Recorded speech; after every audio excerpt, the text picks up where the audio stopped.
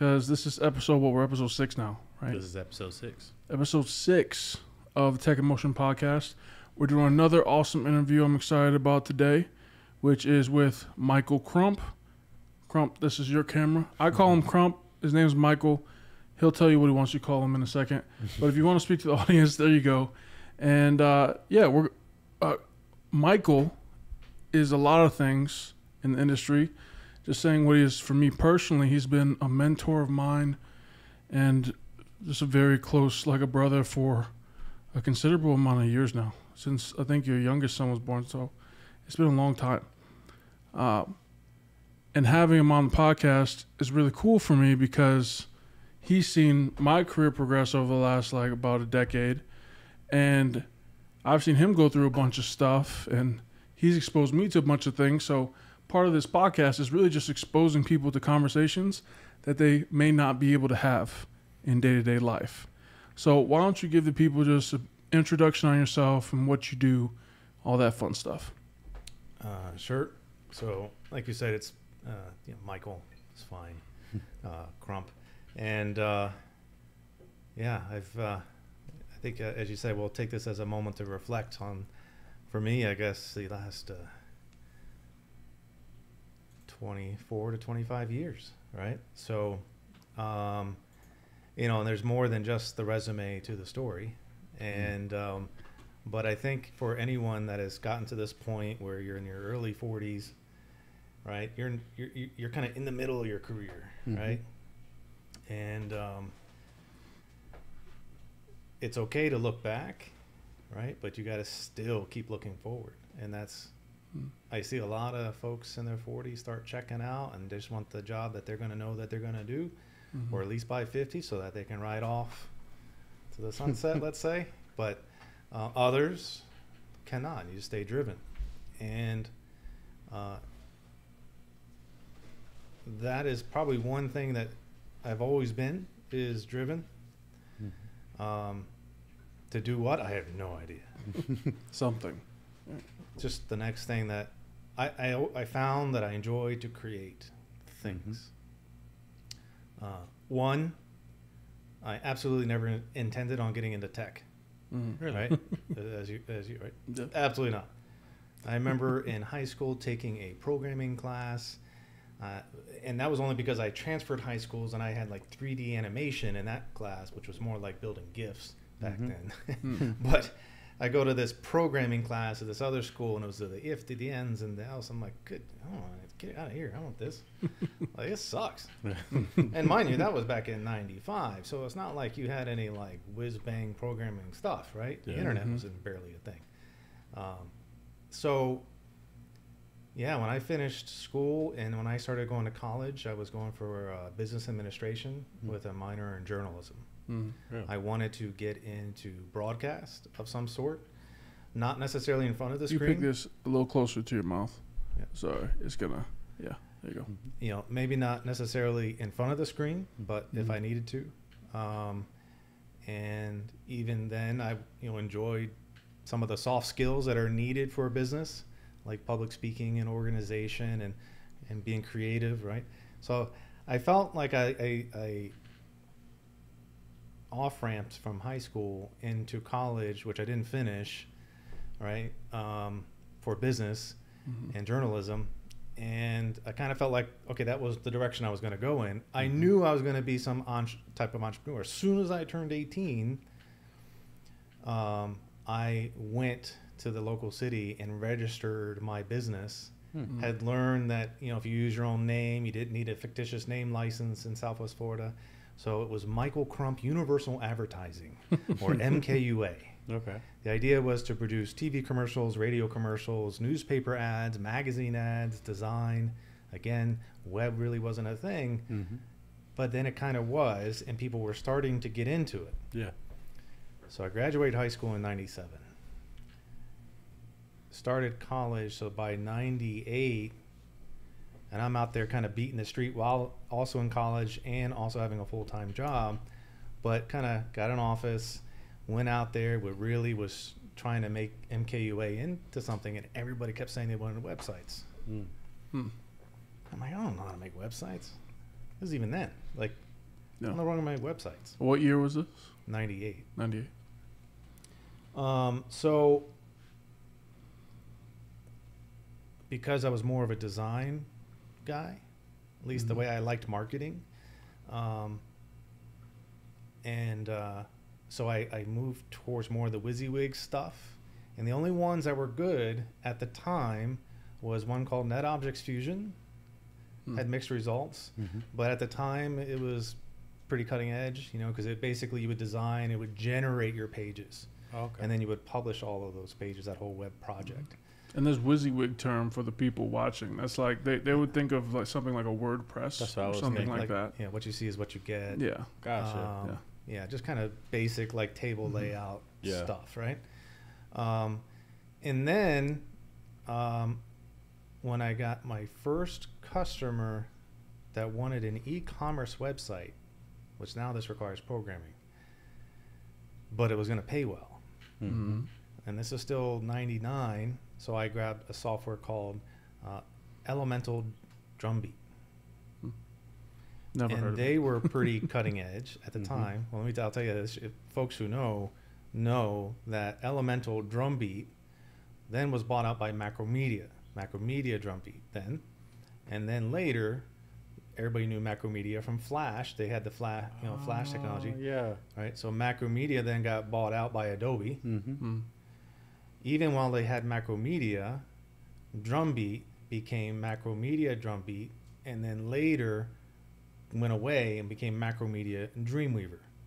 Okay. Okay. And then later, Adobe acquired, of course, now it's Adobe Dreamweaver. Yeah. So the Elemental Drumbeat software that we used back in 99, has some traceability all the way, Exactly. Yeah. to the latest products. So I was able to do, that was an e-commerce site. We got online, e-commerce selling furniture from manufacturers that would drop ship. The lady I was working for, she made all these arrangements. This was all brand new stuff, right? That really hadn't been done yet before. And so she's making the business relationships. And so I was just kind of making this thing happen. And Elemental had an e-commerce engine. That's the only reason I switched, because NetObjects at the time couldn't keep up with the volume. I think that was my first foray into having to learn the data. Because now I had to learn products and that kind of meta model of data. Again, first foray as in I didn't go to school for computers, right? So this was a have to learn when you need to learn right there on the spot. In this time period, this is very like the height of the .com bubble era. This is, well, mind you, I lived at the time in Southwest Florida, Cape Coral, Fort Myers. No .com bubble, anything was going on in Cape Coral, Fort Myers. There were companies that were dabbling, but no. There wasn't the big investor .com big bubble. Now, Gotcha. January 1st, 2000, all right, the millennium, was actually the day that my fiance at the time, well, girlfriend at the time, later fiance and now wife, but we moved down to Miami. And mind you, before we moved to Miami, we went there for her to go to FIU to continue on in school, and I already had dropped out of college. And so I went from one side of the state, struggling as a student, barely making 18 grand a year or whatever it was back then, right? And moved across the state. Now the .com bubble, like I just like entered the bubble. Like I had no idea all this stuff was going on. I was so out of touch. This was completely happenstance. And at that time, if you barely whispered that you knew HTML, they'd grab you up, put you in a role, go. That's how it was, right? And so when folks were like, oh, I see on your resume that you did e-commerce and you did this. Oh, man, you've got... I'm like, I have no... this software did it for me. I really didn't know what I was doing. But then as soon as you learn some HTML and you learn a bit of data, so then you got popped into these roles. And again, in 2000, I was 20 years old, now making over 90 grand a year from moving one coast to the other, right? So the bubbles were happening in pockets, not everywhere, right? Yeah. And so I was fortunate enough to be introduced into tech, into that. If we hadn't moved, would I still get into technology? Possibly, but not so much on an engineering tip as the diversion that it took. It probably would have gone more business, right? However, as I was then doing these contracts in Miami, sometimes they were 3 months, sometimes they were 2 months, and it wasn't because that was the contract. Sometimes you just show up and the .com close their doors, and you put out your resume, and you have another job in 2-3 days. Like it's fast, right? It was literally grab anybody. So I'm not gonna say that I knew what I was doing. But I will say I didn't know what I was doing. Yeah, you knew enough. Yeah, knew enough, and it was a combination of that with timing. It's all great. However, getting involved when things are that hot, right? Especially in an industry, especially when you're living in Miami and you got all these places to spend the money, and then you got roommates, and you're like, dude, you could be making this money too. Come over here. Just let me show you how to do it. All right, so I did that with a buddy of mine. We've been longtime friends, and we moved over to Miami together. And we sat down and worked on some stuff, banged out some stuff. He knew CAD, so he wasn't completely out of touch, but it was a learning curve for him. And I was at a .com. I'm like, yep, my roommate. They were literally grabbing anybody. I'm like, yep, my roommate's just hired now. Boom, he was hired. He shows up. He's like, Michael, why am I here? I'm like, doesn't matter. Just sit and learn. But remember, Google's in the search engines. We were still in the war of the search engines, right? So none of them were really any good yet, right? So the ability to cheat via code, like Google search, really wasn't quite there yet. Yeah. You had to know the forums to go on to and put out there, hey, this is what I'm doing, or search the forum, and someone else probably had that. Like, you knew, all right, I'm going to go this forum and this forum and this forum and this forum, right? Gotcha. That's really how you would grab onto. Kind of making your own Reddit board of sorts. Right. Your own Stack Overflow. That's pretty cool. Like piecing it together yourself. There was one, I think it's still around, that did bloom a little later that I used a lot, called Experts Exchange. And at that one, that was a couple years later. I'm going to give them a little plug if they're still around. But that was a cool community because you got points for answering questions. And if somebody clicked yes, that answered my question, you got points. And then like our whole like software floor, like we were all competing to answer people's questions. Had nothing to do. So then, you were going over to like the basic forums and answering their questions and getting their points. But people had to buy the points to then offer points to get the question answered. I don't know if they still do that, but it was a lot of fun. Yes. When you were getting into tech, because you could play with their code, take their code, debug it, give it back to them, score some points. Oh, that's cool. Anyway, so back to Miami. I had work with a Latin American, ESPN. It was called Sports Ya. That came and went. That was interesting. That was my first job on South Beach. Did another one for a Latin American, like a women's magazine. And Davina.com was what I was. Led by the CEO, I believe was, I want to say this right, either Academy or one of the awards she had won for writing. And so she had a lot of backing. And that was a cool project. That one built up. And then, like a lot of things, there was a lot of churn during that time. But right after that, the reason I remember them so specifically is right after that, I got scooped up by Proficient. Now, Proficient's still around. Yeah. Not the same Proficient. Really? Different me. Proficient? Very much different. They were headquarters out of Austin, Texas at the time. Okay. And I got hired in as a senior consultant for Plumtree. Basically then, even through Proficient had more of a consulting feel to it at the time, but we would go in white label, so Plumtree business cards, Plumtree email, we are Plumtree as far as the customers were concerned. So staff aug for them, but with like specialist, right? Gotcha. And when you come in through that kind of relationship, like you got to make a name for yourself so that, because you're a higher bill rate, so you got to make sure they keep coming back to you as an expert. Solid. Well, my first engagement with Proficient was out at a company called USI in Annapolis, Maryland, right?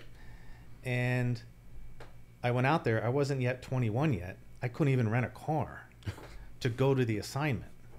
Like, it was a whole anyway. To me, that told me this was going to be the start of a long career of always being the youngest guy in the room. Absolutely. I know that feeling. Right. Yep. And because I get there, that project was really interesting. I don't know if we have time for that story, but I want to say Plumtree, for those who knew it, and it's probably still around somewhere. Some companies still have it, but it was the corporate portal software of the time. SharePoint wasn't even a thing yet, right? You barely had Exchange. Exchange 2000 had really just come out, right? And even still, when they had SharePoint, it was basically an overglorified folder structure. And so they were still looking to how to make SharePoint. Plumtree then wanted to support Microsoft with Exchange 2000, which was a big push for them to work inside of Plumtree. And Plumtree said, yeah, we can do that. Microsoft said, yeah, we could do that. But then when they got to the thing, they were like, okay, the guys that are here, they can't get it done. So they kicked them out. And then they asked the proficient guys, hey, who can do this? I'm like, I've worked on email systems before. Sure, I can do it. I had no idea what I was getting myself into.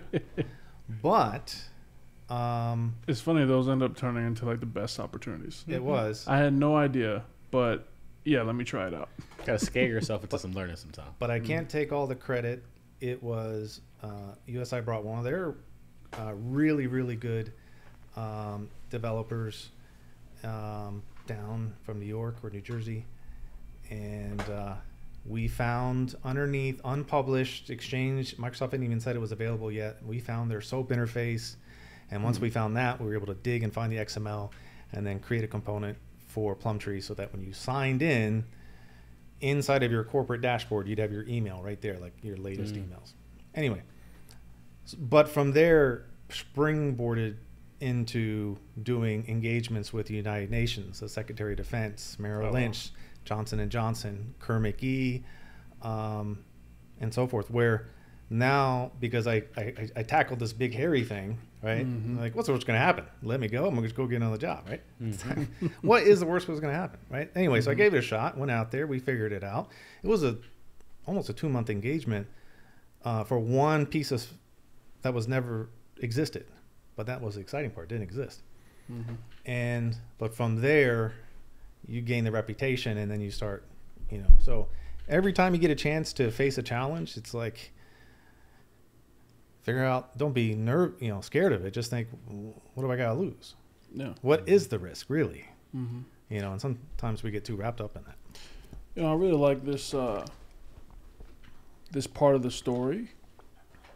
For any non-traditional entrance into tech, to me, because I think between we all have non-traditional entrances into tech pretty much, and I know a lot of people that have traditional entrances, but out of all the people who came in non-traditionally and were successful, there are multiple big kind of crucible moments that you come to where you have to figure it out. And it's funny, I even see the people who take the traditional path go through the same thing, where they have their crucible moment, but they have even just as hard of a time as the people who have never learned anything, because school didn't really prepare them as well as maybe it could have. Now, the ones that are good, they lean on their foundational principles that they learned in school, and they figure the stuff out. But I want to just kind of focus on that for a second. For people who are interested, right? Because we're at the point in your story now where you went from, I didn't know anything about tech, I didn't even want to be in tech, to now one short year, all of a sudden in it. In 1 year, I'm in it, and now I'm getting into a very kind of getting to a depth inside of tech. At that part of your journey, for people who are interested in maybe taking the leap, not in tech currently, but want to go down that route, what advice would you give them for that part of the journey and how to handle those difficult, crucible moments because they're plentiful in the beginning, almost constant, I would say. But what are your thoughts?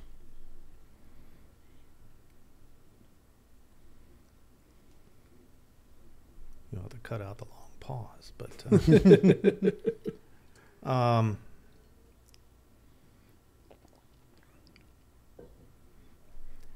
in the first 5 years of your career, especially as soon as you start getting into it, don't think that you're going after a title. And don't think like, I got to be at that job to be successful. Don't try to define yourself with a title. If you find that tech is a big, broad spectrum and you find you're not good at this thing, that's okay. Right? There's a whole bunch of stuff I'm not good at. There's a lot of stuff that bores me to tears. I'd rather not do it. And there's other stuff that's interesting, but not all of us get to work on the interesting stuff all the time. So it's okay if you pivot, right? Because I'll tell you what, especially in the .com, the guys that ended up being successful, or gals, and were the ones that were like, all right, I'm gonna do this role. All right, that .com busted. And that was like, you're used to it. You did not take it personally. You're on to the next. Boom, boom, boom. Right. And it was okay. Last one, I was a Cold Fusion programmer. Now I got to come over here be a SQL programmer. And now I got to come over here and be a marketing guy. Okay, sure. Whatever. Go for it. Try it out. But then anything you do, any work you do, as soon as you say, yes, I'll do that, commit and follow through, right? Just see it to the end and know that it's the work product that you put out there is your reputation. It's your work product that has your name on it. It's not all the stuff you think people think of you. It's not all the stuff that you think your reputation is. That has nothing to do with anything. It's your work product should speak for the quality that comes from you. And that's really what raises your value, right? It's not your hourly rate. It's not your salary. And it's not your title. It's your output of whatever you're doing. If you don't take pride in your work, your value is going to be very low. You said something interesting there. You said, as soon as you say yes to taking on something new or some sort of project, as soon as you say yes, follow through. So experiment wide, but as soon as you commit, follow through. What was your process? That's more, and that statement's more of a tactical thing. It's like, even when you take something, right, and you do the job, be really good at that job. Yeah. And so even if you are moving from one thing to another or one role to another, you want the last folks to give you a referral or reference and say, yeah, he did that really well. And I think he's going to do really well at that, because when this person started here, they didn't know this either. And man, did they pick that up quick. And then within a year became my most productive person. So I'm sure they'll do the same thing for you. No, it's interesting that now we've been drawing trends between the different episodes, discussions we've been having. Quality and care is one thing that has come up on multiple different occasions through these discussions. When we talk about first between blockchain and AI and people just throwing a million different projects in the air, but we can tell you don't really care about a lot of them, which is why the quality of them are garbage. And then talking to David last week, when we were talking about sales, and it's the difference between the sales guy who's just looking to talk to anybody but can't close deals or isn't trusted as that advisor when he goes into other places. The difference is, do you care about the customer? Do you care about what they care about and how that fosters the change there? A quick thought or question I had to you, because you've seen two separate eras. The .com bubble that we talked about, or that internet startup versus the current tech startup feel, and how wide that gap of risk can feel, where you said you kind of didn't take it personal. That .com folds, okay, cool, we move on to the next role. Okay, that didn't do it, okay, we move on to the next role. Do you see any similarities between that time period of that late 90s, 2000s versus this startup era that we're in right now? had more to do with the people Really? and culture of people. The willingness to be driven to work, right? To get things done and take pride in your work. I mean, as a culture of people, that has definitely gone down, since then. And it has made people aren't hiring just anybody anymore. Why do you say that? Why do you say that the quality, people's desire to maintain the quality of the work is down? One, there's way more jobs than there are people to fill them, right? Why that wasn't the case back then? What? Yes and no. Back then, the expectation of the role was much lower than it is now, right? Expectation is higher mostly because employers want a quality candidate. It's not even a matter of length of experience; it's a matter of quality. They don't have time to babysit. They had to keep trucking. Yeah. Right? So when the recruiter doesn't do a good job bringing in the right, if that person doesn't work out, they go back to the recruiter and be like, you didn't see this coming. Yeah, who are you bringing me? So yeah, I mean, I think the difference is that, and just to kind of keep reiterating that, of those who do care, those who put enough quality, those who are driven enough to care, right? Yeah, sometimes work doesn't stop at 5 o'clock. Like sometimes you're still working on stuff, right? It's just the way it happens. We've talked about that before on the podcast. I wholeheartedly agree, and I add some specifics on top of that so people know what I mean. Because people say, oh, you got to keep working, you got to keep grinding. And I agree with that. I also believe that your employer shouldn't necessarily require more than 40 hours of work from you for employer-related things.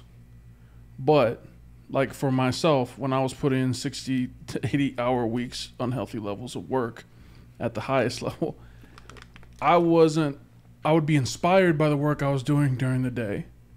And then I would identify gaps in my own knowledge that were associated to certain tech principles, whatever they were. And then what I was doing at night was learning those tech principles, but it wasn't a direct work task. It wasn't an item I was picking up from a backlog.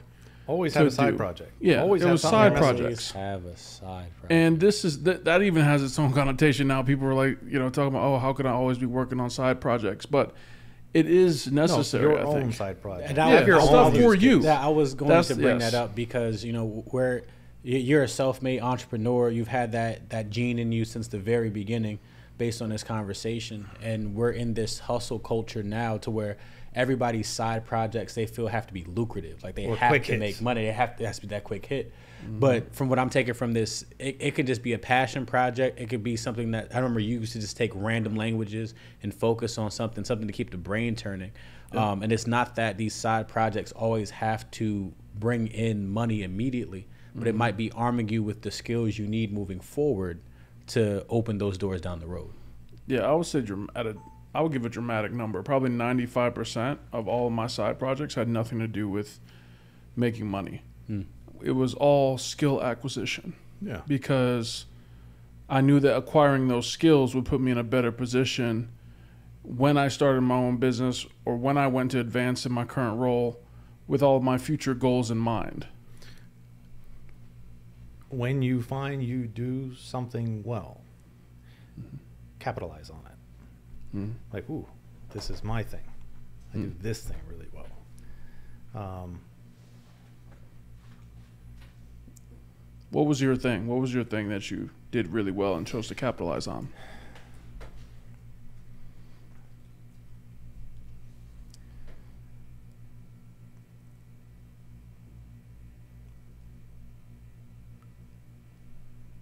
I don't know if it's a natural talent or a developed talent just based on experience, so it's kind of hard to make it into a tangible thing.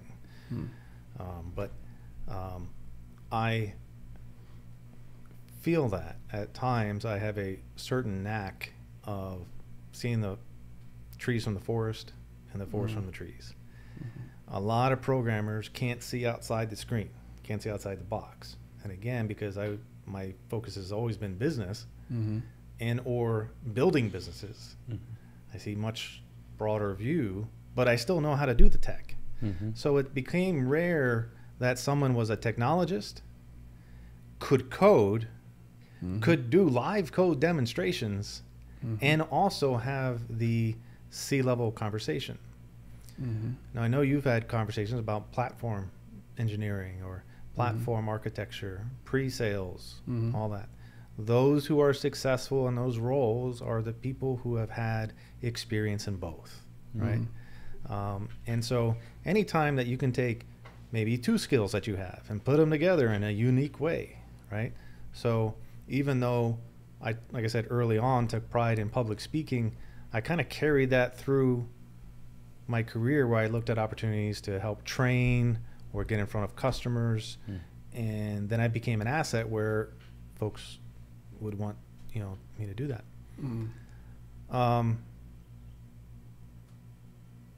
Humility is key. Love this. Love where this is going. And so you probably see that I struggle talking about my own career sometimes. Unless I was in a job interview and I had very bulleted things to go through. Well, this is an interview. Right. We are asking. But I'm not applying for anybody's job. So That's true. they can apply to my job.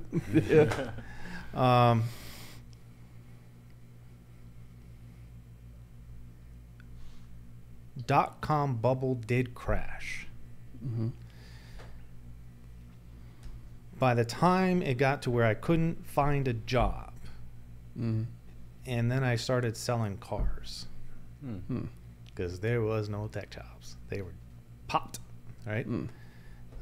This was pre-proficient or after proficient?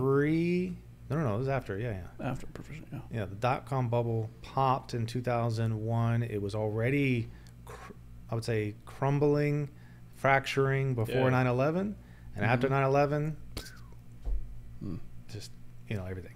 So that time I started selling cars, and so it's like again, you just be humble. Like I'm not gonna sit at home and not work.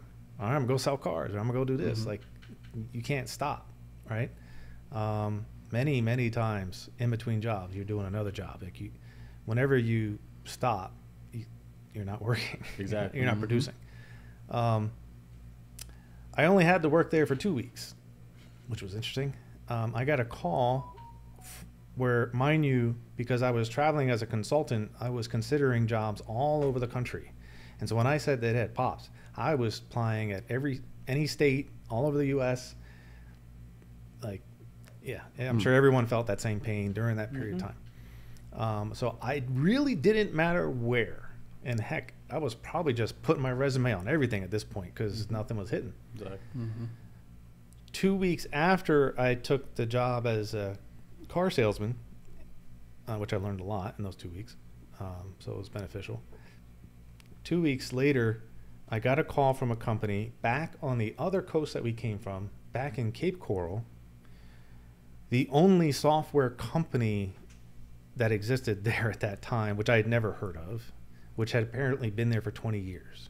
Oh, wow. A little software company, but they had, they needed a CTO. I was 22 years old. Like, I thought the guy made a mistake calling me. What do you mean you need a CTO? Like, okay, and how much does that pay? That was my question. Yeah. Like, you just trying to do this and pay like something like way down here, but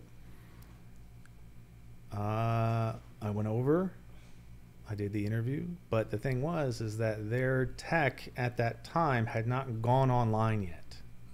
They were still that far behind to where even now that the bubble had now popped, they were just starting to get online. Right? This one software company there. And I showed them work that I'd already done in all these other .coms. Right? And the owner and president of that company, he goes, all right, great, you got a job. And he goes, I want you to build me that. I go, all right. So I started with their skeleton crew We got up to about 30 people, half of those being software folks.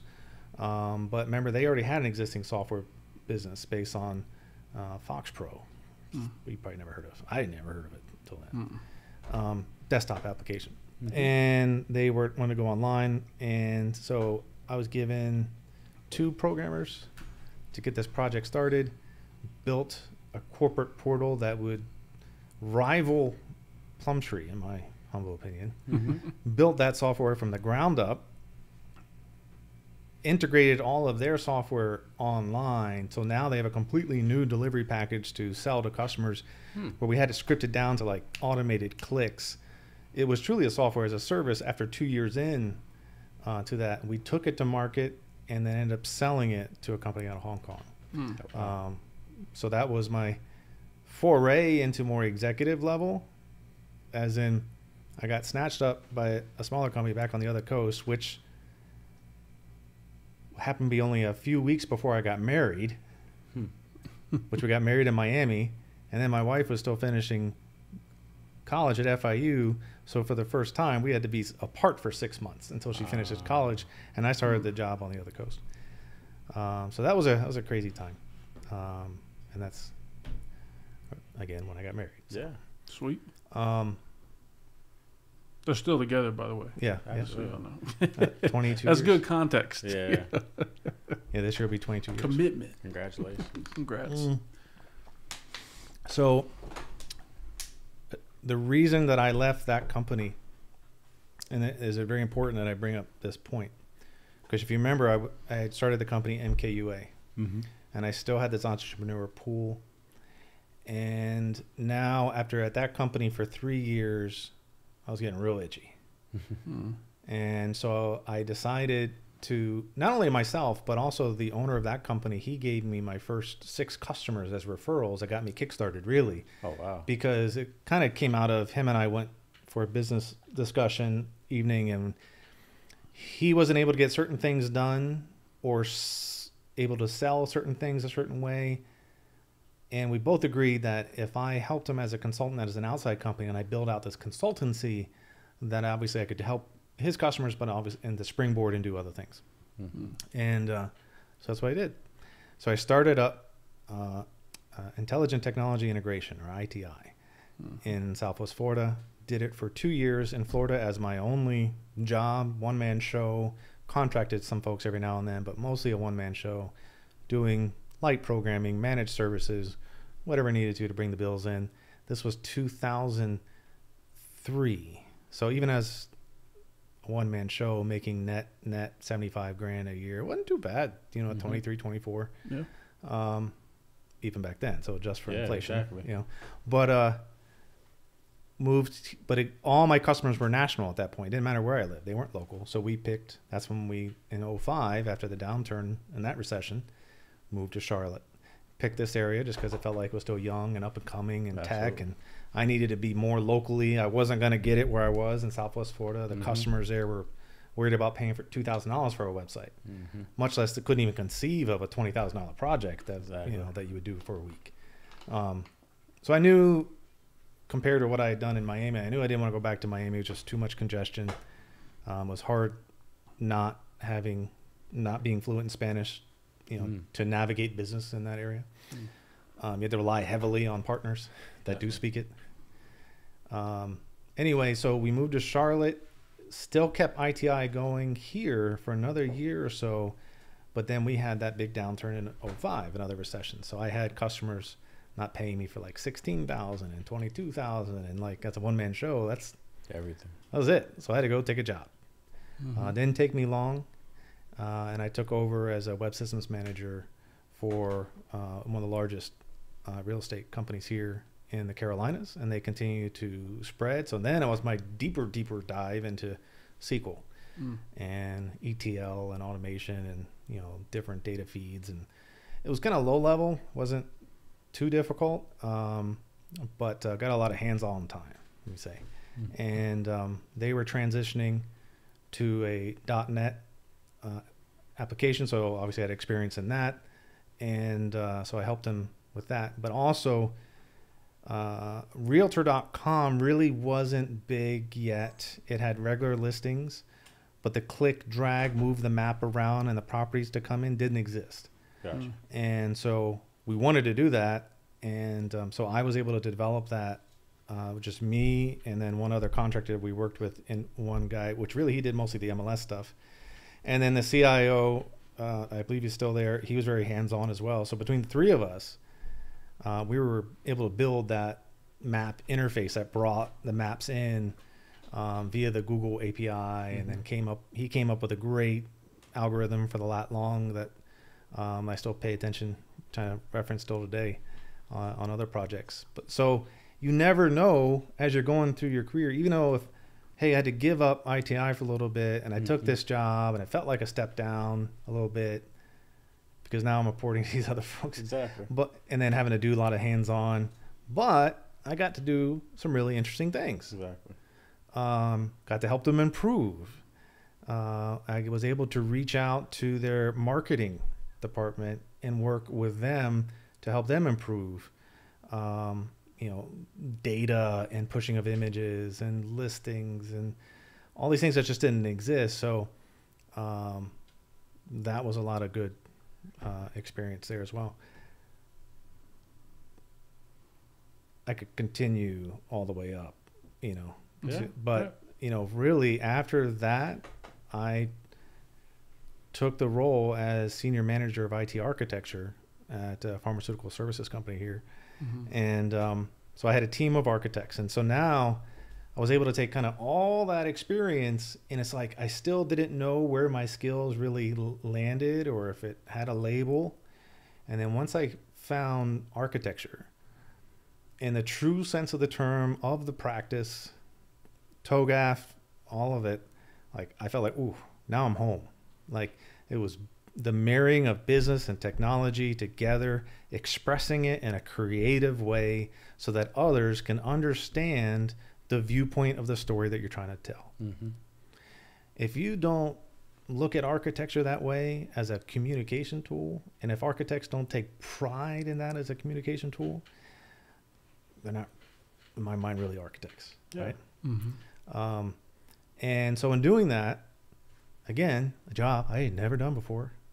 I had never necessarily even been an architect before, but I got that job because I did a show and tell presentation, again, leveraging more of my presentation skills, public speaking, sales skills. And I basically pulled content from Microsoft Solutions Framework, pulled content from TOGAF, put it together in a way. I said, okay, this, I don't know your organization, but you wanted me to show you what an industry standard looks like.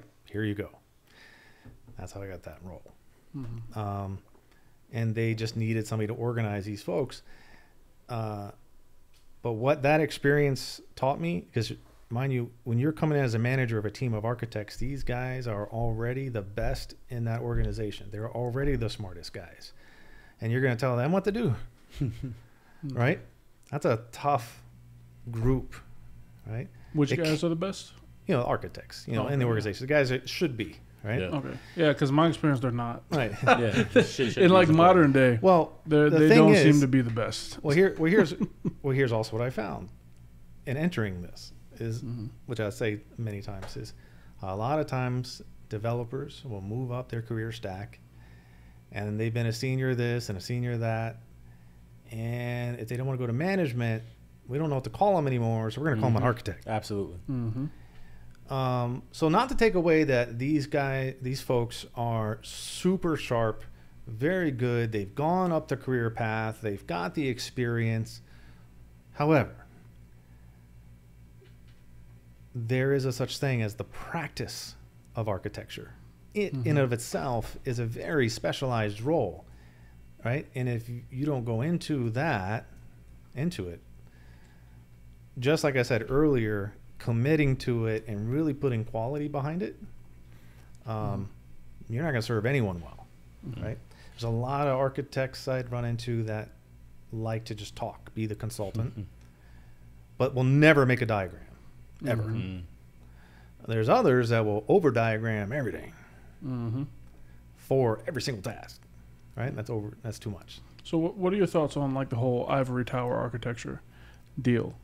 You know, for those. I say, you're gonna have to break that down for me. Come on, man. That's So a whole, this relax. that's a whole nother. That could be an hour conversation. I could do a talk on that. Enterprise Relax. architects, right? Because like I've been on dev, and then I was hired as a cloud architect or whatever, but it felt more like an SRE type role that they called. Mind you, cloud we still haven't architect. talked about another like 8-9 years of my career. Oh yeah, we're gonna jump. Yeah, we're jumping in and out. That's fine. This is interesting though. So my issue, and what I hear people say and what I've experienced is ivory tower architecture, when you have this group of enterprise architects in a room deciding on what technology a company is going to use, when they're extremely out of touch as to what it means to use this technology.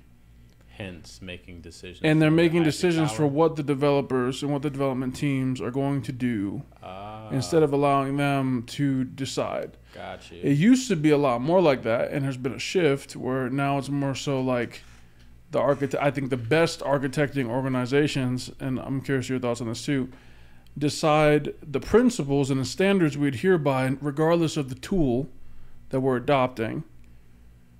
But they allow, within a more looser boundary, the development teams to decide what specific tech tools they will use to compose a given solution. That's my experience. So, and I've been really annoyed by ivory tower architects who don't know anything, but have a piece of paper and a diagram that says, well, you know, we met with all these vendors and we think this is the right way to go. So I'm curious as to your thought on that. There's no such thing as an ivory tower. I say that as to say is the folks who are in that role might think they're in one, but it's an illusion. I say that because they have a lot of latitude to define their role and a lot of latitude to say how tactical or strategic they're going to be involved in helping to drive technology decisions. Right? Are you talking about the architects I'm talking about the enterprise, or the I'm talking about the devs? enterprise architects. See, Right. I wouldn't think that they would think they're in it. Usually the people in the ivory tower don't think they're in the ivory tower.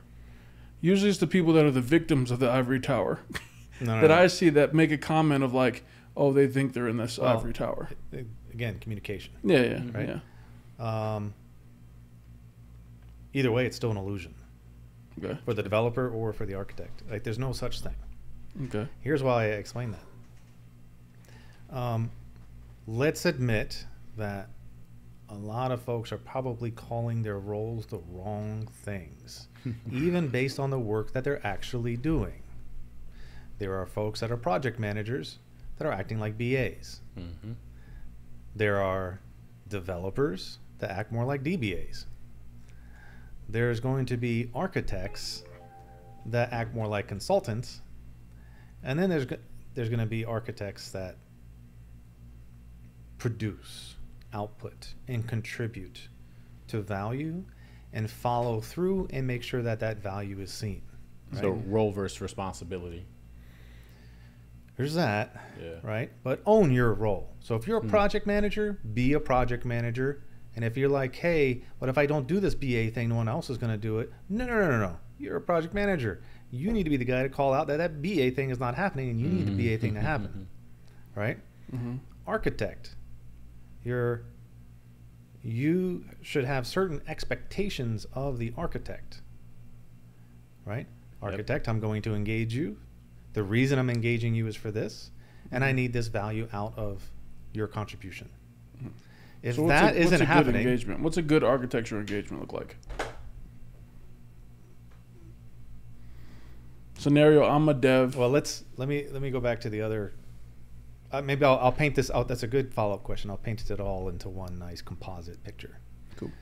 So now that I've destroyed the idea pictorially of an ivory tower, how it should work, right, are more, think of it more like a framework of layers, right, of a cake, or just layers of a swim lane, however. Enterprise architects have one certain role, but they shouldn't be playing all the roles down the chain. meaning there are other architects that have other specialties, right? Mm-hmm. However, for any one of those other architects, meaning an application architect, data architect, IT architect, platform architects, right? So they got these different specialties. But for somebody to become an enterprise architect, they need to understand all the different domains, Mm-hmm. right? Not from a super deep technical perspective, but you sure as heck better not be lost in the conversation. Mm-hmm. If you're going to be an enterprise architect, it is your absolute role to help align, steer technology to meet business goals. The core premise of an architect, its main value is to say, here's my current state, here's the future state you're trying to get to. Now I can draw a picture that will demonstrate those two things. A lot of architects think that this is their only deliverable. It's not. The main value for the architect is to design the transition plan, how I'm going to get here from here to here. Just like an architect for a building says, okay, right now you've got a flat piece of land. Here's the building you're going to draw. This is the future state. Here you go. That is, no. Architect has to obviously show in blueprints. You see it in layers, right? And it shows different pieces. All right, here's this piece, and here's this piece, and here's this piece. Here's how you layer based on the perspective of the trade that is engaging to achieve that final goal of building that building. So the same thing for any architect. Their value is never in that output of the future state deliverable that so many of them focus on. It's in the transition. Now, when you talked about architects that are pushing down or dictating things and feel like they're going like this downwards, right? There should be more collaboration. Now we get into what should it look like. Mm-hmm. I'm going to lean over on this direction here, right? In a real, true, agile methodology, the architects have gotten involved during the discovery phase. Absolutely. Right? They have helped to draw the picture of the future state while the business was talking about it. Mm-hmm. It is really their job to work side by side with the BAs to help all the rest of the technical piece of the organization to say how we're going to accomplish those goals. Mm-hmm. Right? So now, of course, we got our epics. And then we're getting into our sprints, right? Architects don't need to be involved in all that planning. But then we have this plan of this is the thing. Inside of your individual agile sprints, you're going to have some senior folks, leads, and then devs. It would be the lead's job to say, wait a minute, this thing is different. This request is custom. Right? I always say, is it custom, is it configuration, or is it just some kind of like script? Mm-hmm. If it's a script or a configuration, an architect doesn't need to be involved. I don't need to draw a UML diagram just for your configuration. That's just a out-of-the-box thing. Yeah. But then as soon as the lead says, hey, this thing is custom, and I'm not quite sure how this is going to fit into the future state diagram, they need to engage the architect to come in. But as soon as the architect is engaged, it needs to be clear. Do I just need you for a consult? Mm-hmm. Do I need you to do an output document? And it should be focused on the unit of change. Now, as those iterations are happening, and as it's building, right? Of course, the architect, enterprise architect, should be kind of poking their head in. Exactly. How's testing going, right? In a true SDLC framework in a more modern way where architecture and development are folding together nicely, they need to become super best friends with UAT testing folks. Mm-hmm. So that it's the architects that drive the testers to create their test based on this diagram and what's supposed to happen. Really interesting. And then they're working on their code to meet the test, right? DDD, but we don't have to call it that. All we need to call it is putting UAT and testing front and center before it even comes into dev. Like dev shouldn't even be looking at it until test created their test cases, right? That says that you agree, I agree, you agree, we're all good. We're testing to this because this is the diagram. This is what we're going to do. Cool. Now devs can go program their hearts out. Mm-hmm. However you want to accomplish that thing. That's such an interesting thought, because what you were describing previously, that's in my experience more understood than it is applied, right? Like even SAFE has what they call the infrastructure roadmap that architects at the high level put into place before we can even start a PI, and now they've laid the train tracks so that we stay on focus moving forward. But the idea of architects being involved in the testing is a new concept for me personally. Again, you got to pull the testing way forward. It's happening way too late. Yeah. And it's usually happening in sprints after the fact that's already Absolutely. happened. And you're building tech debt. Absolutely. See, Right from the get-go. I agree with you in this description.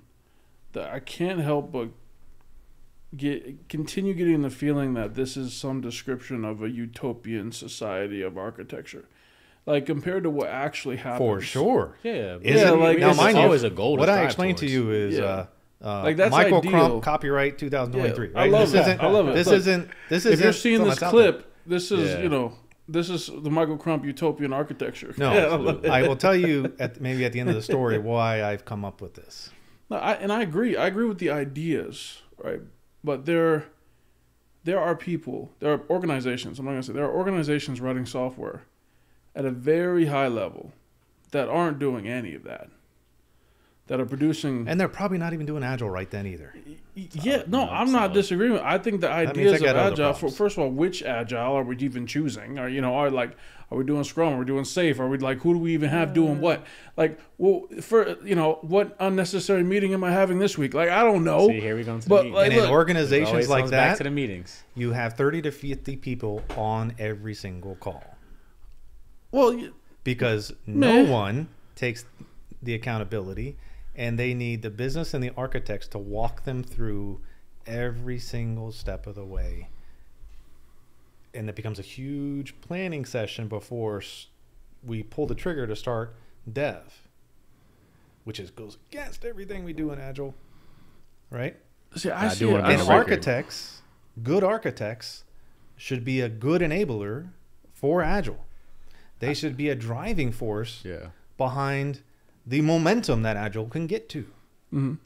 I think that at the level of a bank or of No, some massive institution, all of this stuff makes a lot of sense. I'm talking about at a product level. Got to keep it focused at a product level. Enterprise is Yeah. up here, yes, but at a product strategy, vision, and all the products that need to align to that. Mm-hmm. You got to remember, the enterprise architects aren't just making decisions on one project, two projects. They're thinking about all 200 they got underneath the portfolio, Mm-hmm. right? And so when they are making exceptions or standards, I agree with what you're saying is maybe the standard shouldn't be a labeled vendor software. The standard should be a technical specification. Yeah. As in any software you use, if as long as it meets that specification, we're good. So clear that conversation. Specifically around things that would burn the entire house down. Like the But best. that comes back to doing SRE and resilient architecture in the first place. Yes, like there's a lot of stuff to prevent that, and I think that a lot of the EA teams now, the modern EA teams that I'm seeing that are really good, have a lot of that baked in. A lot of the SRE type skill set, a lot of the platform engineering and architecture skill sets, and can actually do the work and not just pontificate, which I think is where a lot of the ivory tower idea comes from. Is like you get in a room or a meeting and there's a lot of pontification, people talking and whiteboarding that aren't actually doing the work. Exactly. And so there's this loss of respect between the teams that are doing the work and the teams that are supposed to define how we do the work. And it causes this friction. But it's also not an architect's job to decide how they do their work. Exactly. All they can do Yeah. is set standards. But if you're Just about to say deciding what something. tools you use, like if I come in and say you can only use this type of screwdriver, it's pretty hard for me to understand how that's not deciding how I do the work. I'm feeling some PTSD. 100%. Yeah, I've experienced a lot of this stuff. But even to that point, which is another tweak of this conversation, I'd be interested to hear both of your opinions on the overworking of a typical architect, in my personal opinion, because they're on a million different projects, and by the time that you pull them back into something, But what they're kind of just architect like- are we talking about? I've seen this at all different, whether they're the enterprise level, whether they're. What I'm saying is, organizations will just call them an architect. Solid. And don't give them a domain specialty and say, this is an application architect. This is a data architect, right? And when you say, we overuse the word solution architect. I was just about, that's because that's typically heavily. the That term became a that made-up term. But that's how it happens. Like, I just need a guy that's going to like draw the whole solution for me.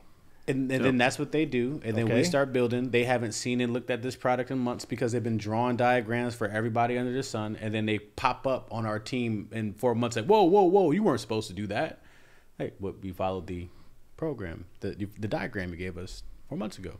Well, yeah, but that's not the chance. Well, when were we going to find out that that's no longer the standard here? Yeah. And that's the experience that I'm having. Like, I love the ideas behind. Well, then that was a failure from the architect on your project. Yeah, Agreed. And that's my point, is that there are so many failures on the, like, architecture to me, in this ideal way that we're talking about it, is a leadership space. It's a space where you have to lead in these the technical decision-making process as a whole for an organization and trickling down to dev teams. Mm-hmm. But dev teams now, because of Agile, are working in much shorter increments of time and producing units that are going out much faster. So if you have an enterprise architect or any type of architect who's over a portfolio of 200 products, they're not going to be able to be plugged in the way that they might be needed as, in that leadership capacity. And that's to me where it breaks down. It breaks down not because there's something wrong with the approach of architecture. It still feels like you don't have enough architects. Well, yeah, but you also can't find enough architects. Or you're not delegating. But again, you got to hire right for the specialty and treat architecture as a practice. Just like any other role in the organization, you should have expectations of it and clearly define outputs that role is supposed to be producing, right? Architects find really good ways. We find really good ways of getting out of that. Yet there are too many architects that also feel like they're the smartest guy in the room. It's tough. Without tough. The humility side of realizing I'm an architect, probably because I'm a jack of all trades, master of none. And as soon as I stepped into architecture, I slowly stopped doing it every day. And I may not be as fast. The more time I spend in architecture, I may not be as in the know of how this new tech works for sure, right? You're going to have to rely on some folks. It's okay. Yeah. That's big. That's a huge point. And I think the collaboration, because of ego, which ego in tech is just nuts across everybody, dev and architecture included, because those are the two main personas I've been talking about. The best experiences I've had with architecture has been that collaborative experience where you get in a room with an architect. The architect is like, hey, I found all these things. These are my diagram. This is what our concerns are, right? And then the dev team can be like, oh, okay, we understand the concerns. This part of this architecture, though, is going to be an issue because, you made some assumptions here because you aren't hands-on all the time.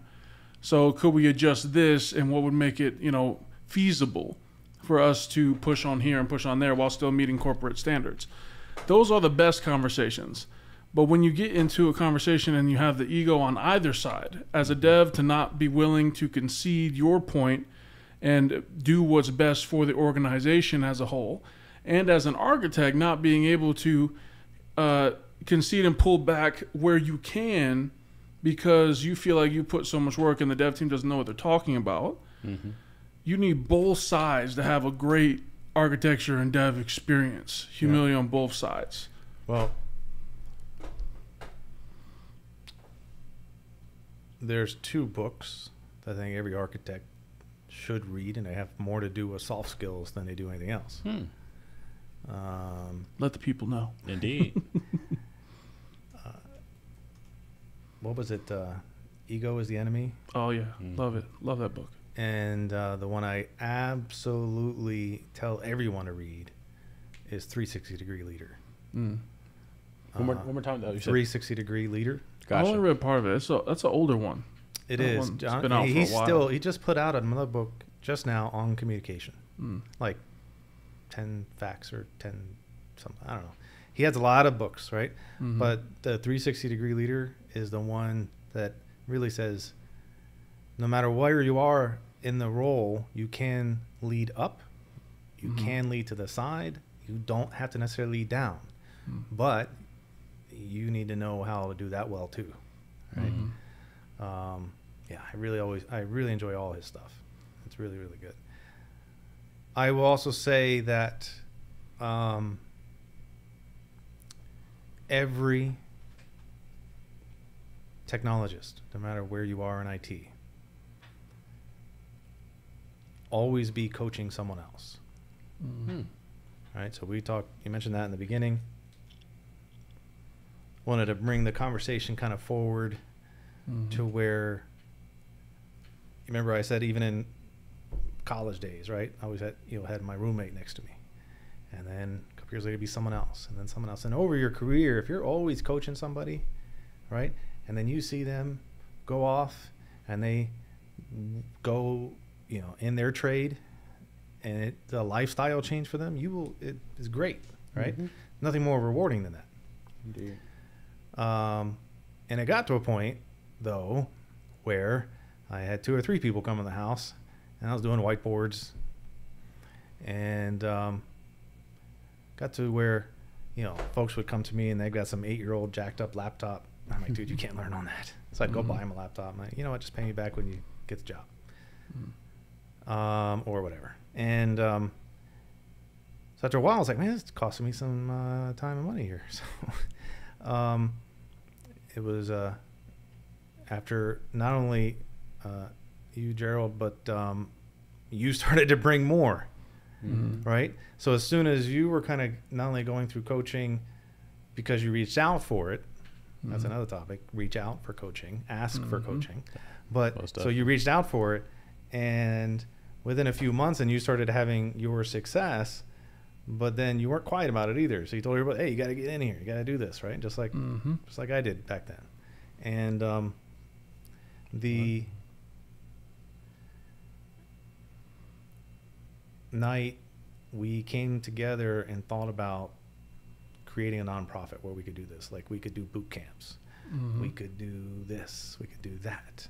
And it was just all more of like, hey, let's keep doing all this good stuff that we're doing. It's just, and so thus was the start of the Niture Foundation.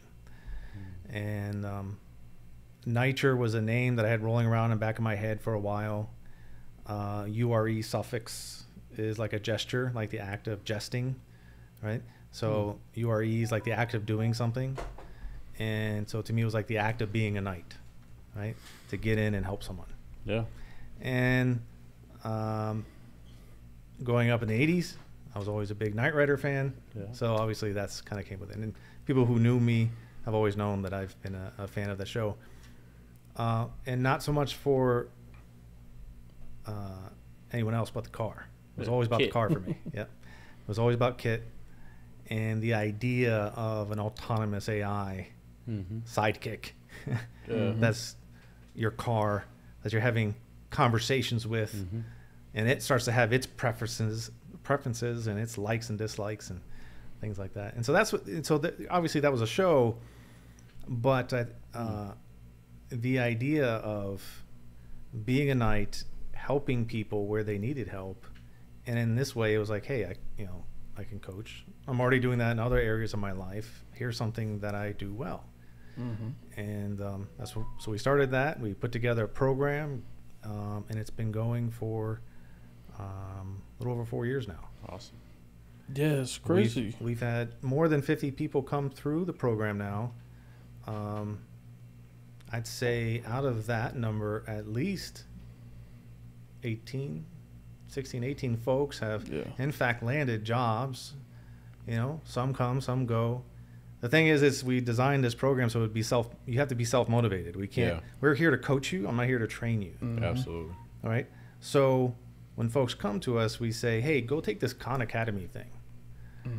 It's free, HTML, JavaScript, get through that. And then when you're done, come back. I love that. There's a lot of folks that don't come back. Yeah. Yeah, it's just like what's it called, a fleece test or something? Yeah. But it's actually part of we decided to make this part of the journey. I said, all right, now when you're done with it, if you hated it, tell me you hated it. Mm-hmm. If you loved it, tell me you loved it. All right. And then once they completed it, I can see, okay, they're self-driven enough to get this far. I, as a coach, will invest my time into them. Absolutely. Because everything we do is absolutely no charge. Mm-hmm. It's absolutely free. Mm-hmm. I've actually not done a good job at all raising money for the Nitro Foundation. It's been a lot of funding. We've got some other small donors along the way, and then a sponsorship on an individual, which has been a new thing for us, and it's great. Mm-hmm. And I'll tell you,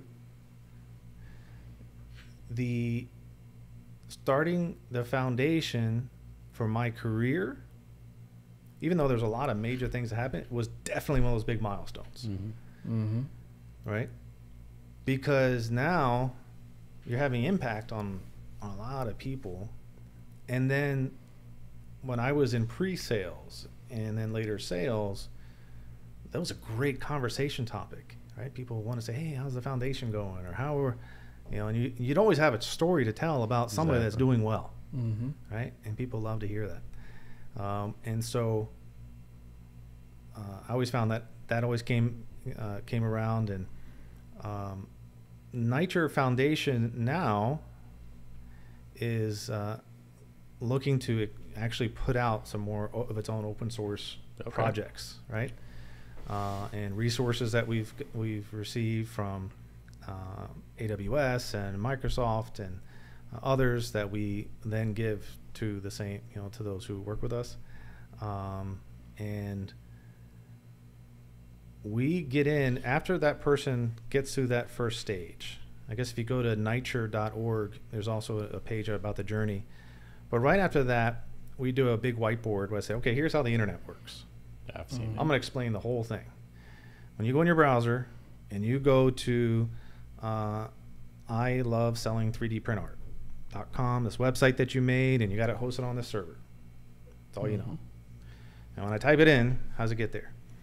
And so I describe in that, it's about a half hour, basically how it goes out to your own internet router, how your ISP works, how it looks it up for DNS, how that goes out to the main name servers, how that finally finds it from a networking perspective, how that again drops down into a network, a server, a web server, a database, and then automate that. That's DevOps, and we draw that picture. And here's where security comes into play.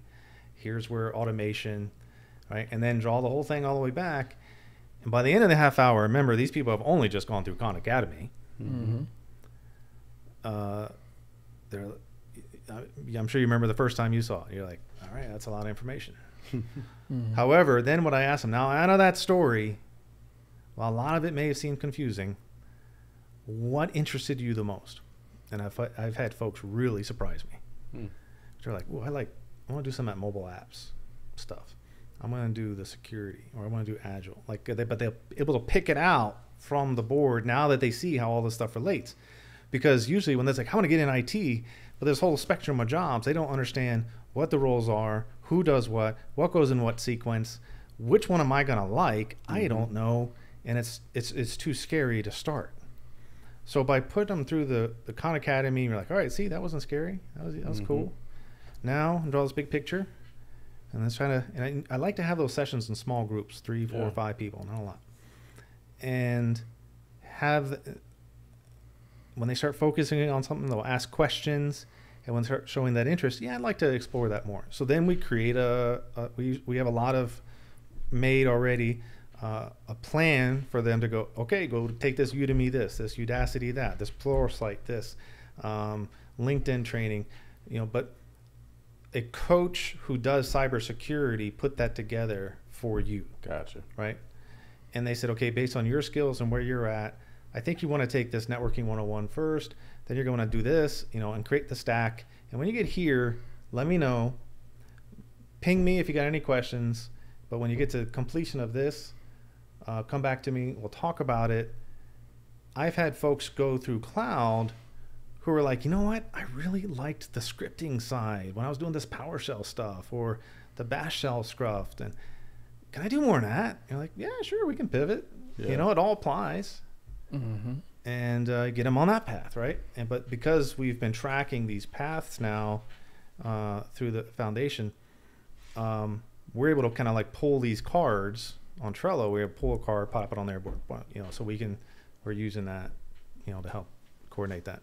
Yeah, that's huge, especially for free. Like that's something that does not go lost on me, because I just remember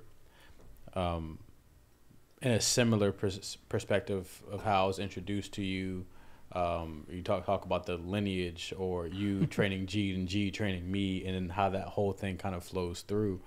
And I've watched that, and I was already in my professional career and watched that breakdown. I was like, you know what, maybe I'll go into security. That kind of sounds, I was like, no, that's not going to happen. But all in all, it's important, because when we do boot camps, and I'm TAing a boot camp, and I'm getting messages at 1 o'clock and 2 o'clock in the morning, just the being able to ask somebody. When I went through the initial boot camps, there was nobody. It was just like, hey man, I'm in the middle of work, but if you come by, I might be able to answer some questions for you.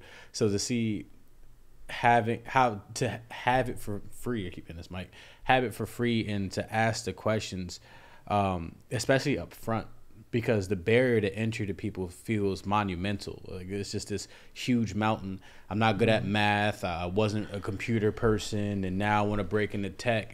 To me, I've related a lot of things to music, to where people see a music artist like, okay, well, I can't sing, but I love music and I want to be in the industry. Okay, well, but there's management, there's production, there's sales, there's marketing. There's so many other ways that you could be a part of it. But if you weren't introduced to it as a whole in that deconstruction, like you just mentioned, then you would never know what's available to you. Yeah, I'm just sitting here thinking about all of this. I really like the point about needing to be willing to reach out and ask for help. Yeah.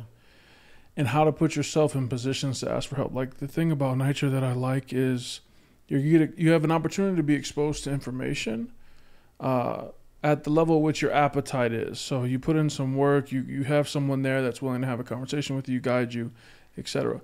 In real life, without a foundation or something, you have to find that on your own. Like, before I met Michael, I was struggling on my own, like reading all kinds of nonsense. I got a few certifications. Like, it was just, I thought I wanted to be in data, but I didn't know the whole picture of tech, of what it was. And whether you are going to meetups locally or going to church or whatever it is you're doing, there are people around you who have experiences, who have lived a life different to yours. And part of this, getting into anything, is just having a little bit of bravery and being willing to approach people humbly and say, look, I don't know, get to know them. The first few sentences that come up in a conversation is like, well, what do you do for work, right? And when you come across someone who's doing the things that you're interested in, say something. Yeah. Ask the question. Like, wow, I would love to hear more about that. I'm actually interested in doing that myself. And you're going to get rejected. People are busy. People don't have time. But that, I think, is something you have to be willing to do. If organizations like what we're trying to do with Nitro, we try to make that a little easier for people. Because for me, I didn't grow up and have anyone in tech that I could go to. So by the time when I met Krumpe, it was like, oh, he just happenstance, it felt like almost, but I still view it as a blessing that someone with this wealth of knowledge and experience could actually point me in a direction, could point me and say, go this way, because I didn't even know a direction to go in at the time. But as I meditate on that and I think about this, is I feel like a lot of people don't have the audacity and combined audacity with the follow through. Right? Like, you hear someone might do something and you say, but you're too afraid to say, oh, wow, I'm really interested in that. You know, could I take you out for a cup of coffee and just pick your brain? Or could I get on Zoom? Yeah, audacity is like the gumption. The gumption. Just it does. It takes a little audacity. It does take a little audacity. I associate that's kind of with bravery. Yeah. Like you have to be a little courageous. You have to be willing to put yourself out there a little bit in order to put yourself in a position to even gain a mentor. And then once you get there, because having a good mentor is so hard to find. Having someone is so hard to find. Once you're in that position, you better perform. That was my thing. When I found Krumpe, I was like in a position where I was looking for over a year and I was grinding on my own. And I found Michael and he was able to point me in a direction. I wanted to show so much initiative and so much hunger that he was blown away by just what I did without even having to be told. Mm-hmm. What I don't like, and what I've seen with people, and I'm not talking about the folks that are like, oh, that sounds cool, but then life gets in the way and they go about, they just don't have the time for it. Yeah. Kids, like normal things in life. That's cool. That's what the filler test is for. Do you have the capacity to even take this on? But once you decide, you say, oh, and I do have the capacity and I do want to take this on, and I do make this commitment, then you just stagnate and you don't put in the work and you don't put in the effort and you don't put in the time, even though you have this direction, because to me, you don't really appreciate it. Yeah. Don't give up. Did I ever tell you this story? The struggle is the education. Absolutely. 100%. Did I ever tell you the story about how like Gerald like read us our rights at Duke? Oh man. This would be fun. So it's me and another gentleman come out the first boot camp, and we're working. Now, mind you, and I think he understood this, and as I progressed in my professional career, I don't think he cared, and I don't think I would care, but I do think he knew and saw that our heads were spinning. This was so much more information than we were prepared for. We had 2.5 weeks of like actual instruction with like 3 weeks of like whatever I could pull off the internet before I could like sneeze and look up. They were just like, hey, they want you to come in and work on this date. So a month or two pass and starting to make some new money. Me and this other gentleman, we're feeling like real like cushy and lush. And, like the day starts around 8. We're strolling like 8:05. We got my breakfast sandwich and the Bang Energy to help with the headaches I'm getting from all this development. And one day, I'm seething right now thinking about this. Like I'm getting angry again thinking about this. We're just like minding our. Now, mind you, we're performing for what performing means for us. We have very low expectations, and everything that they hand us, we're doing, but we're doing it very lackadaisical. And one day, he's literally just sitting there. He's just like, "Stop what you're doing," and we're just like, "Okay, like, what's up, man?" And he was just like, "I don't know how exactly to say this, so I'm going to be very direct with the both of you. Like, all right, you're not working hard enough." And I was like, I go home with a headache every day. What are you talking about? I'm not working. He's like, if I'm beating you here, you're not working hard enough. If I'm leaving after you, you're not working hard enough. You have an it's like a sound bite that they use like a lot in like music. Like, you're in a privileged position to learn a thing or two. Take advantage of it. You're being paid to learn. You're being paid to learn. Learn. And it was right there in that moment where I was just like, because I come from a world, now mind you, we were contract at that moment. I didn't know exactly what contract work really felt like or looked like. I didn't realize that at the end of this that they could really just be like, hey man, appreciate you for those 6 months. And it would not affect them at all. So right there in that moment, it was just like, okay. So still, like, I was going to continue to beat my head against the proverbial like tech wall. So I just had to find other ways to be valuable in those moments. That's actually kind of what led me to Agile.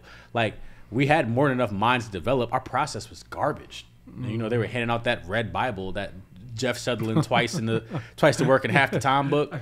I think I got the book It was around probably here somewhere. around here. They were just handing them out, and I was just like, "Sure, I'll read it." And as I was reading, I was like, "There's a lot of stuff here that could help us." So like, I read the book, I started implementing the stuff, and before I looked at it, they were just like, "Hey, you know that thing you're doing for your team?" And I was like, "Sure." Like, we want you to do it for 6 of our teams, and then that split into what I currently am. So it's those type. But I also know that he knows now, although he won't stop. You can't have like that level of conversation with everybody, which is why I really appreciate and believe in that filler or that filtering that you guys do with that initial course, because you know how word of mouth travels. This is a new come up and look for a lot of people. So people hear, oh, like there's money to be made here, and they just run to it, and they expect you to kind of hand them a lot, but you guys just kind of put it in their hands, like. And I'm not gonna do this for you. No, exactly. I'm not, and I've made that mistake. I have made that mistake where I'm literally spending hours on Zoom. I'm reading books with people. I'm helping people do their tests, and then it's like, have you ever seen the movie Mean Girls? It's been a long time. That's one of my favorite movies. This is a very classic. It's a classic quotable movie. I don't even know if I've seen the whole thing or not. Oh, you got to. Got Tina Fey. Lindsay plays a Lohan teacher. at her finest. Absolutely, Tina Fey too. 100%. I'm a very big Tina Fey fan, and Tina Fey has Did a you say line. Lindsay Lohan. Lindsay Yes, I Lohan, said like Lindsay Parent Lohan. Trap, It's that Lindsay- much of a Lindsay Lohan. throwback. Because it was downhill from there. Yeah, I know. Yeah, But absolutely. That was at the max. Absolutely. That was Yeah, at the top, peak. top level. Lindsay sure. Lohan. But, I mean, poor girl. but we'll celebrate. We'll take the time to celebrate the greatness I hope, here. I hope she's doing well. I hope she's doing well too. The concern in Right, his voice. that's just true. It was He's a such father. genuine concern. You should have the same concern. I You're do, both fathers. but I know. I'm not as concerned as what Crump was. That's I love fair. it. I hope she's fine. Right? It was the subtle whisper Right? that got came me. from the depths of the Yeah, heart. I love it. But I'm not gonna talk bad about her. I don't know the girl, man. Yeah, Tina Fey has a line because like she's like she's like a really smart student, but like she's getting involved with the wrong crowds. She goes, "Katie, I'm a pusher. You know what that means? I'm gonna push you to as far as you can go." And I felt that like in my life where I'm just like, when you tell me you want something, if I know how to get it to you, I'm gonna do everything in my power to make sure you're in position to get that thing. But when you decide you no longer want it, you have to let me know. And I've had to kind of create those same filters where people come to me, because especially, you know, with Agile, everybody always say, oh, this is the easy way. Oh, I don't have to code. I don't have to do any hard work. Okay, I'll get a Scrum cert and I'll just roll through it. And it's just like, Corey, can you help me? And I'm just like, cool, read this. And then I'll check back in 3 weeks, like, hey, man, did you ever read that? Oh, man, I haven't got to it. And in my mind, I go, you've pushed. Check.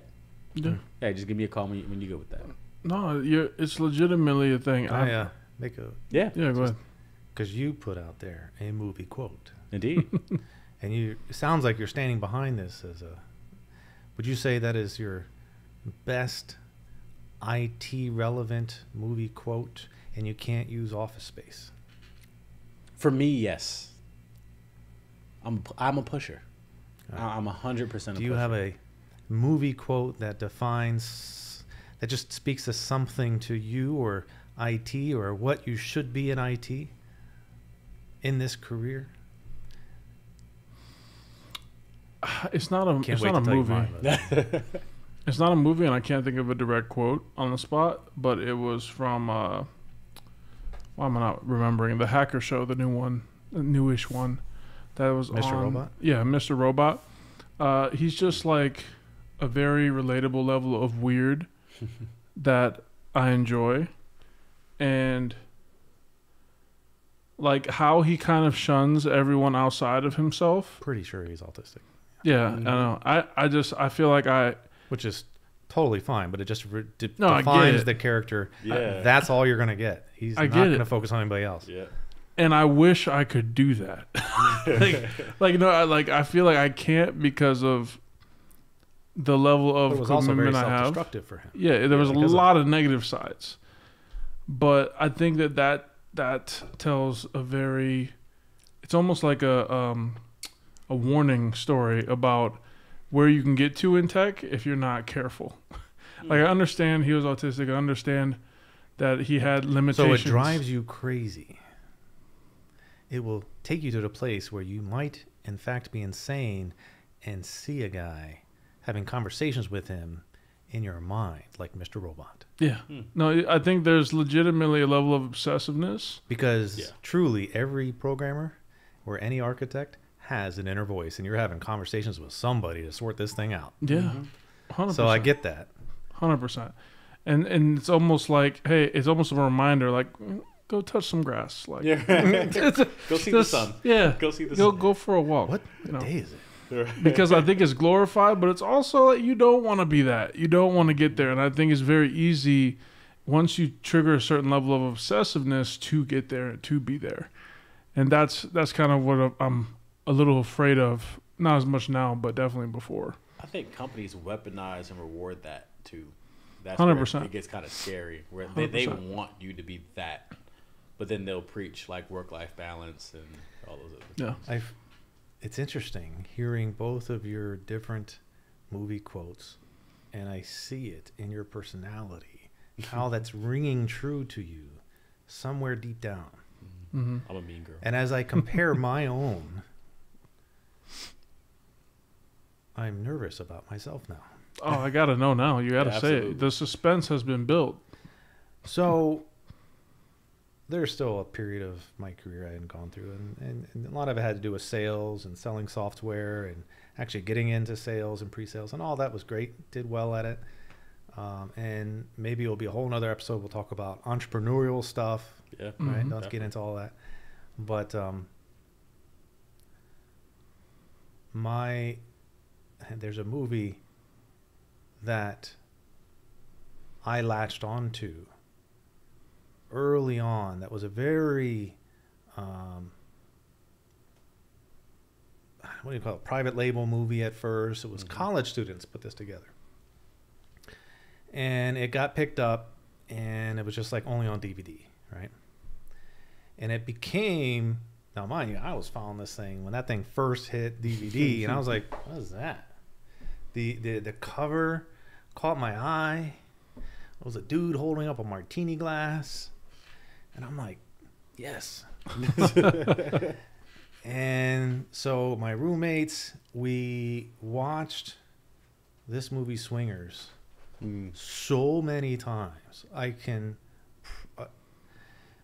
It is one of my top enjoyments to watch the movie and explain it to people and go with the lines and go with the flow. It is not a great for children per se. Mm-hmm. It's not a violent movie. It is, but it is a very well written.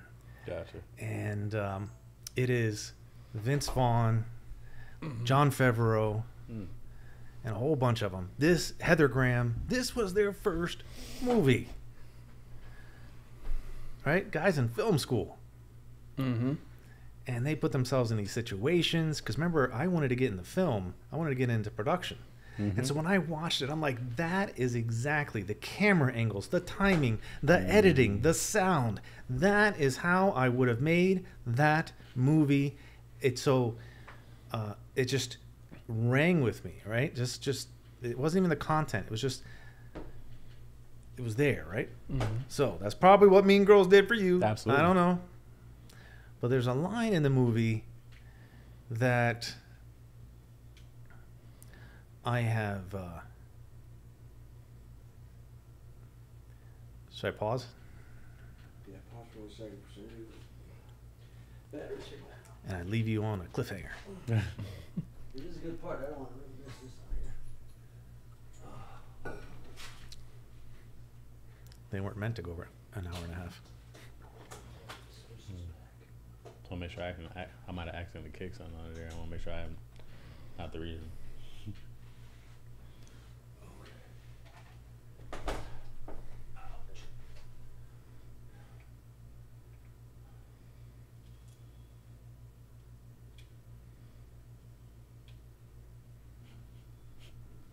Your elbows are pink.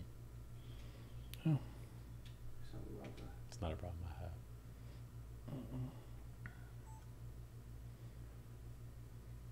Yep. Take. So there's a specific line in the movie, and it almost like took me through like a lot of things in my life. Because in the movie, the guy Mike had gone through a breakup and all these other things, and his buddy's really just trying to get him out there, trying to encourage him. That's what it's all saying. It's like he's depressed. He's trying to get him out there, right? And he says, as he's then trying to, connect him with a girl, and he says, "It's Vince Vaughn." Puts his hand on Favreau's shoulder, my shoulder, and he goes to the girl. He goes, "You see this guy over here?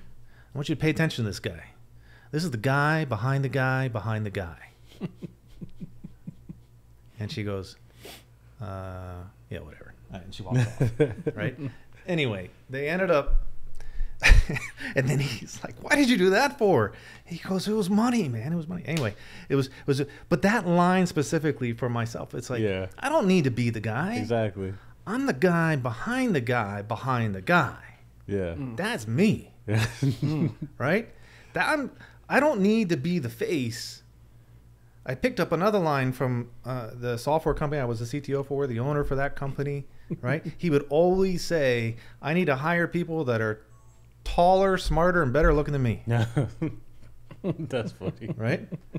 And to this day, I'm going to hire people that are taller, smarter, and better looking than me. There you go. Hey, good pair. All right? Got 2 of them now. Anyway, so the problem is I can't afford them now. Right. I'm gonna let him choose which 2 too. But it's interesting how yours, you said you're a pusher. Yeah. Yours, your focus was really on like, where's this going to take my, my mental health? Exactly. This fear. Because I'm willing to jump off that cliff. How close? I was so ready. How close can I get to that cliff without jumping off it? But mine is like, I don't need to be the guy, but I'm the guy that makes that guy really good. Exactly. Right? I think one of the reasons that I and the salesperson that I worked with, Anthony Barkley, love giving him a plug.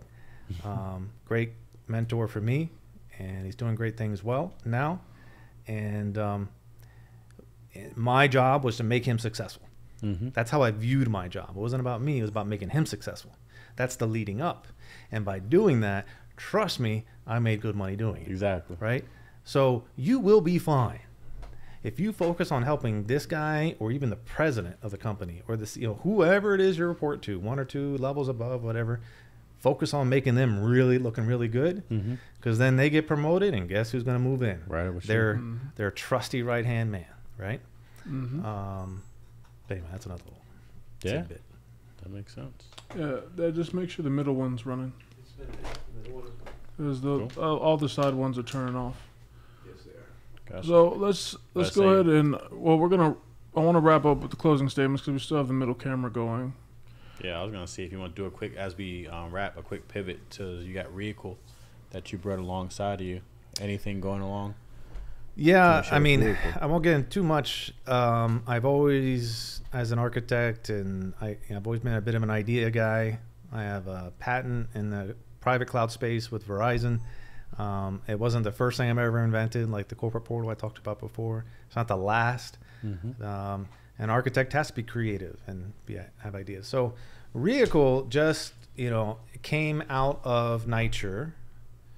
Niture effectively is incubating this as a project and then launching it with folks whom have also come from the foundation.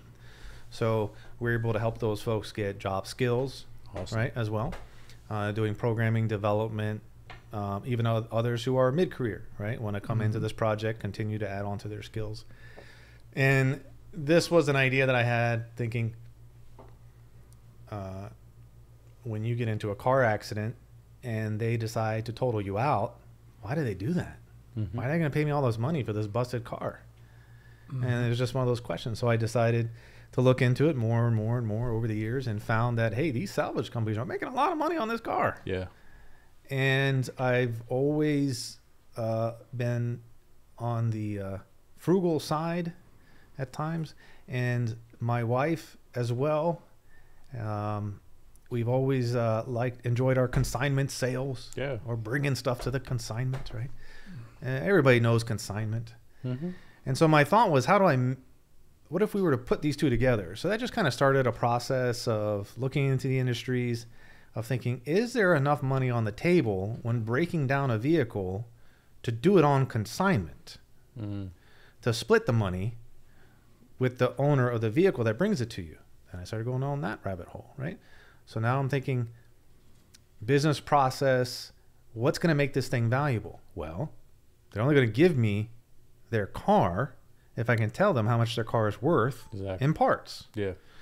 So we came up with a process to do a valuation through scripts and through reaching out for data on the internet and crawlers and all that kind of stuff to come up with a low-level kind of general appraisal of what we believe that car is worth in parts. Now, this year, we are launching a new app actually for the public, not just for us, with the same capability. Really? So that others can download the app, and we call it the Vehicle Inner Track app, having nothing to do with consignment, but just the ability of the idea of appraising a vehicle by its total sum in parts, which is much higher than it is via retail or resale or what have you. And then so that if somebody gets into an accident and maybe they don't have full coverage and they're stuck with this busted car, what are they going to do with it? How do they know what this thing is really worth? Yeah. Or you go to take your car to trade it in and they're only offering you $2,000 and you're like, let me run this app. This thing's worth like $9,000 in parts. You can sign this thing or do what have you, right? So that app is, so there's obviously it supports the vehicle consignment business, but it's applicable, that app, that data we're finding to many others. Gotcha. So other salvage yards whom don't have the technical expertise, which are most, when they go to buy salvage vehicles, that they know how much is that car worth, what should I be buying it on, right? There is software out there, but that kind of does it, but it usually depends on the database that that company already has and what they've already done, right? There's not a good general industry standard to bring me back via a VIN number, what is my car worth in parts, right? And so we believe that that data is also valuable to the insurance companies, salvage yards, auto body shops. The app itself will be a free download. Your first VIN search will be free with a subset of data, and then the ability to upgrade from there. It's awesome. Sweet. Fantastic. We enjoyed having you on. Of course, we'd love to have you on again at some point to continue talking about these topics, but it was fun. Absolutely. Any closing statements? You good? No, just keep quality in mind and read. That's where I'm always going to end. Read. Yeah. All right, y'all. We will see y'all next week. Have a good one. Absolutely appreciate you.